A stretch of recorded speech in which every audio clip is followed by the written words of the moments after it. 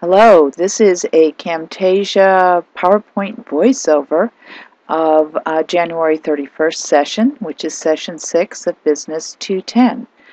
What we're going to focus on today is disclosure and what I like to call CSI accounting, because we're going to figure out what the missing numbers are. To start off,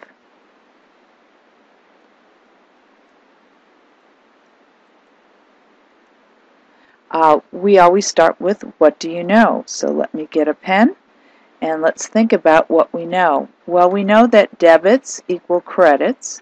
We know that assets equal liabilities plus shareholders' equity plus revenue minus expense. That debits increase assets, credits decrease, expenses act like assets, and then the liability, shareholders' equity, and revenue acts the exact opposite. We also know that we have different accounts, and those accounts each have a T. And the debit side is the left side, and the credit side is the right side of whatever the account is.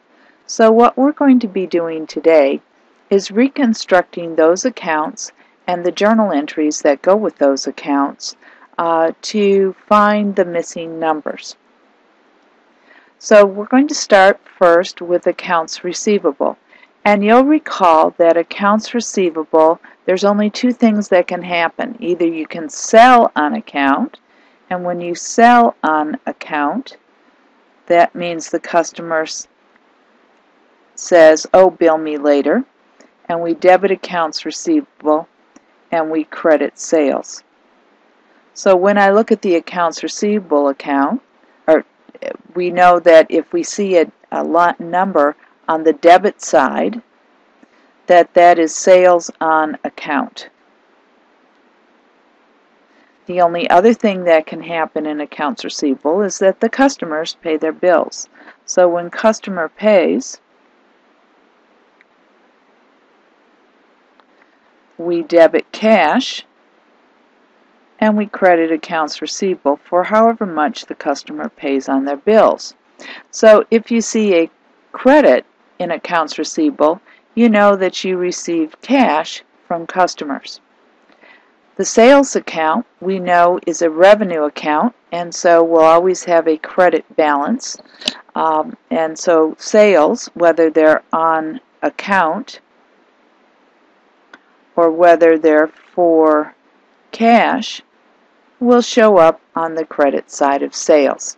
So here's our fact situation. It says cash collected from customers during the year was $38,000.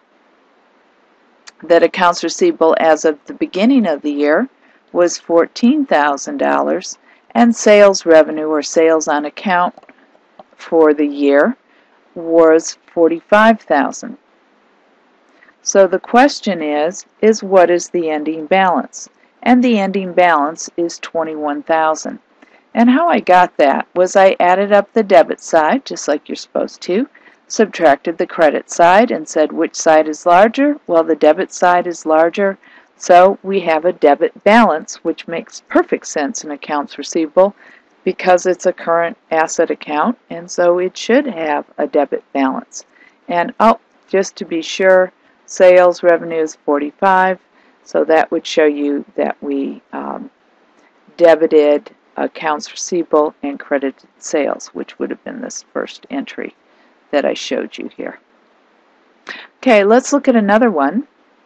Here we're going to look at wages payable and wages expense. Wages payable is a liability account, specifically a current liability, so it's increased by credits, decreased by debits. We know that when we record the payroll, that's when the employees work and they turn in their time cards, we always debit wages expense and credit wages payable. So when you see this is the recording of the payroll, and that would be when we increase the payables or when we've used employees. When we get around to payday, that's when we debit wages payable and credit cash, because that's when the employees take their checks home with them. So that would be when you would reduce the wages payable account. So here's our fact situation. Cash payments during 2012 were $35,000, so we paid on payday $35,000 in cash. Wages payable at the end of the year was $17,000, and wages expense during the year was $39,000. So that's what showed up on the income statement. So we can see that the missing number here is what was wages payables beginning balance. And if I do my math correctly, I believe it's $13,000. And how I got that number was you work backwards. So the ending balance, reverse signs, add $35,000 to it, subtract $39,000, and you get that beginning balance. And you can check that out by adding $13,000 to $39,000, subtracting $35,000, and you do get that $17,000 ending balance. Oops. The next one is about prepaid rent. And prepaid rent, like prepaid insurance, is a current asset account. So it's increased by debits, decreased by credits. And so we know that prepaid rent will increase when I buy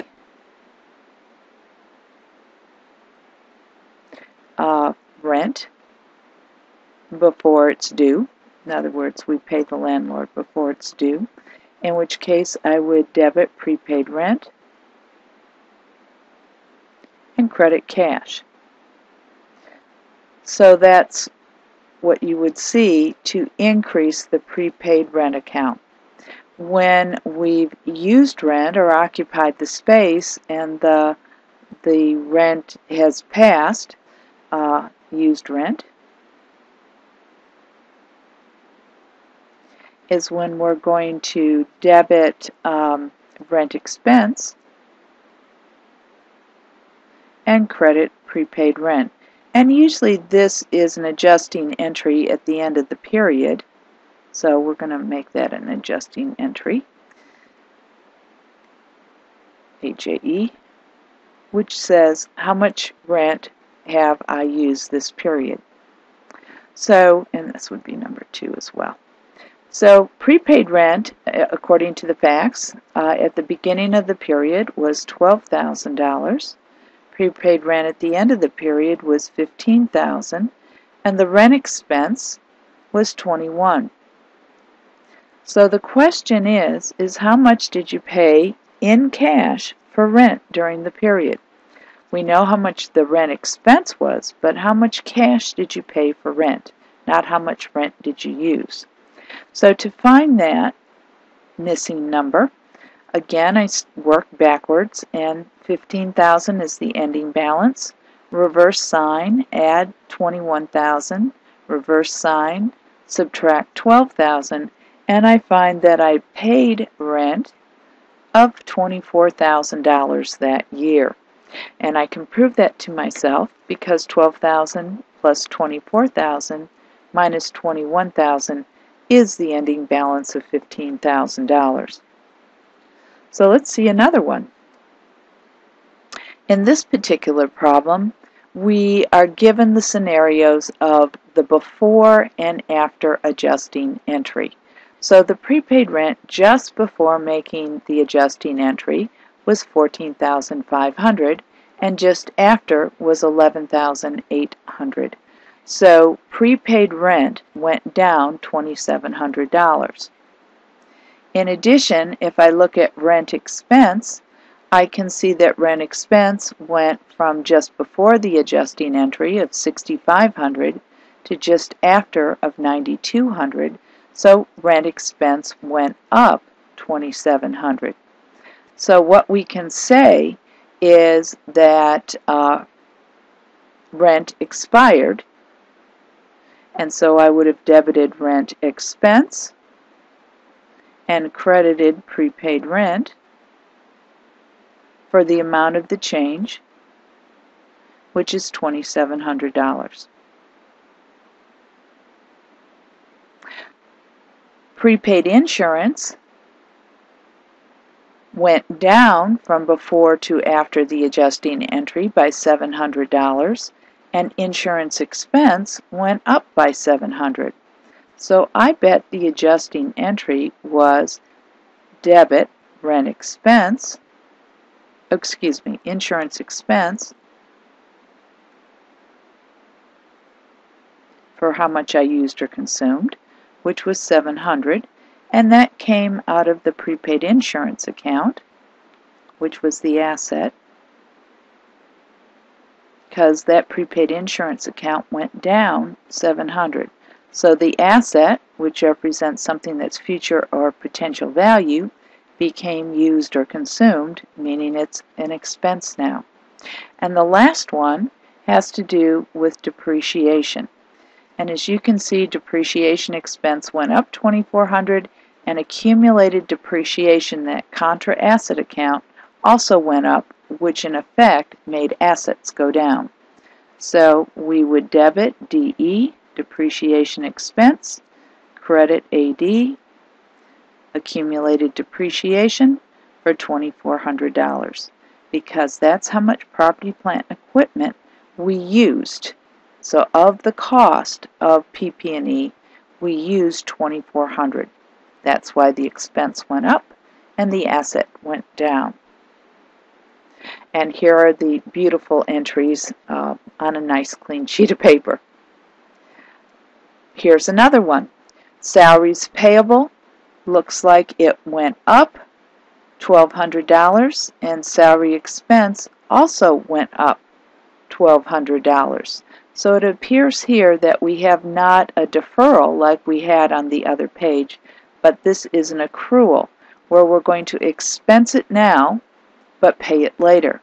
So we're going to debit salaries expense. So it went from $3,500 to $4,700, meaning the adjusting journal entry was for $1,200, and the salaries payable account went from $1,300 to $2,500, meaning it went up $1,200. So do you see how those lay out? And those are both relate together. So this is one, this is one.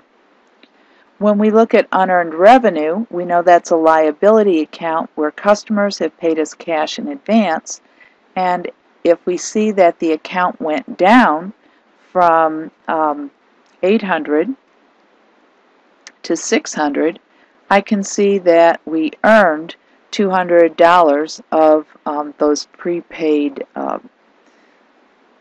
by the customers.